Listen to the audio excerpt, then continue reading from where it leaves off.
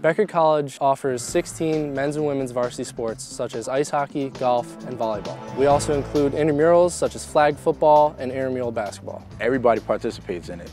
I mean, just as many people that go to the football games and lacrosse and field hockey games go to the intramural games. I love being on the tennis team. The best is when the freshmen come on the team because they're the most nervous and you have to make them feel confident and comfortable.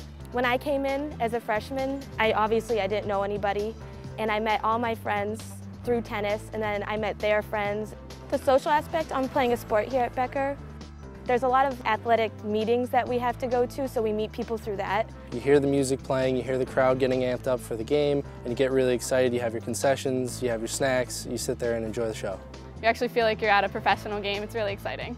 The major athletics facilities in Leicester would be Alumni Field and the new facility they're building for students for the gym. Some of the ways that Becker College helps balance academics and athletics is by going to the study halls, always having the Collaborative Learning Center available, and with all coaches, academics comes first. When I walk into the classroom, I feel like I'm getting ready for game day. That's what it is. The student always comes first.